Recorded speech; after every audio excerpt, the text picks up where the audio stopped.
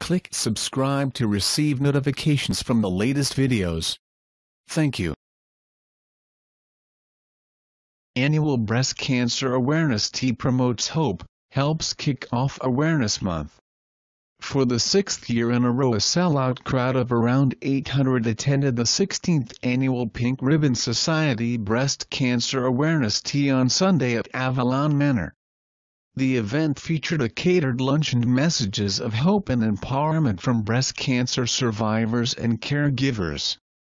Shades of pink flowed across the room, from table ornaments and napkins to the shirts, shoes and jewelry attendees wore.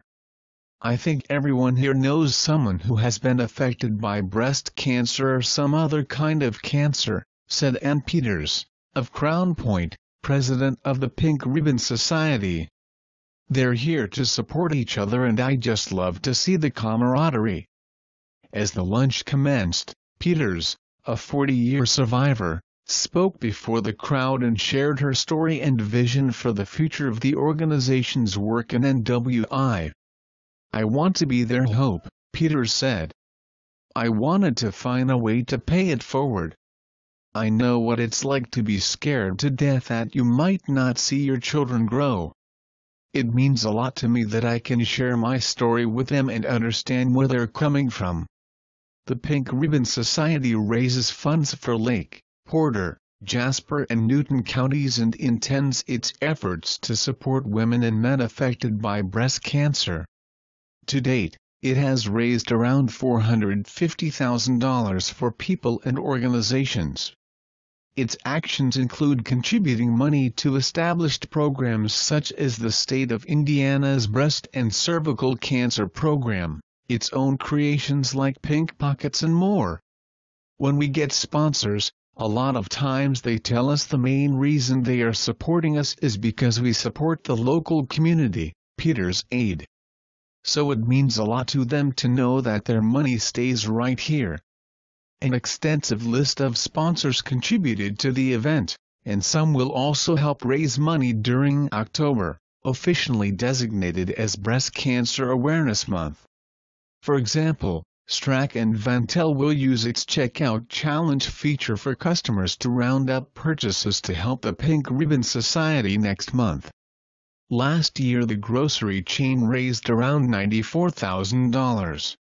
Vendors that gear services toward helping those affected by breast cancer also had booths and products available for viewing prior to the lunch. Their types ranged from wigs and bras to screening services at various centers in the area. Advertisement: 1 of 1028 Andrea Serwa, of Crown Point, ran a table for her business, Wigs and Hair by Andrea. She says she's helped hundreds of women affected by and that have survived breast cancer by making wigs and cutting their hair. "When they lose their hair, they still want to be beautiful and they want to look like they always did," Serwa said. "Women come back after their hair starts growing and they want it cut, but they don't want to go into a salon atmosphere. I have a very private setting so it's just them and it's enclosed." The event culminated with a video and photos of the Pink Ribbon Society's official calendar that features women and their stories for each month. Photos were produced by Etta Taylor, of Crown Point, and the video by the Times Media Company. The featured women's years of survivorship ranged from 3 to 26 years. Shirley Wade, of Munster, who was featured for December, felt honored and privileged to be nominated and accepted for the calendar. Wade is a 25-year survivor who had her breast cancer detected early in 1991, and started chemotherapy the next year.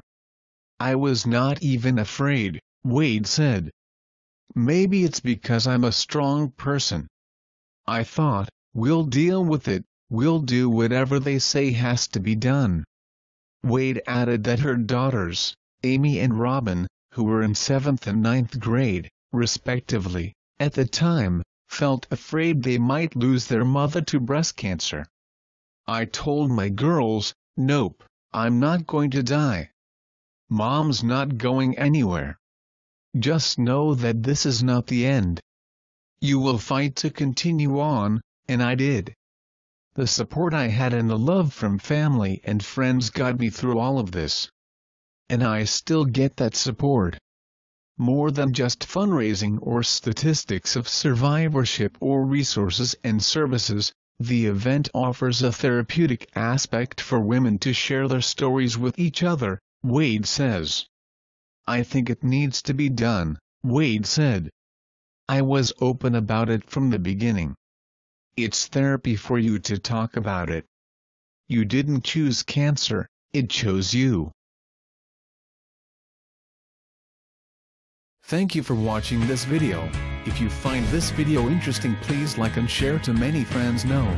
Do you have any questions? Please comment below to let everyone know. And do not forget to click on the subscribe button to receive notifications from the latest videos. Goodbye and see you again.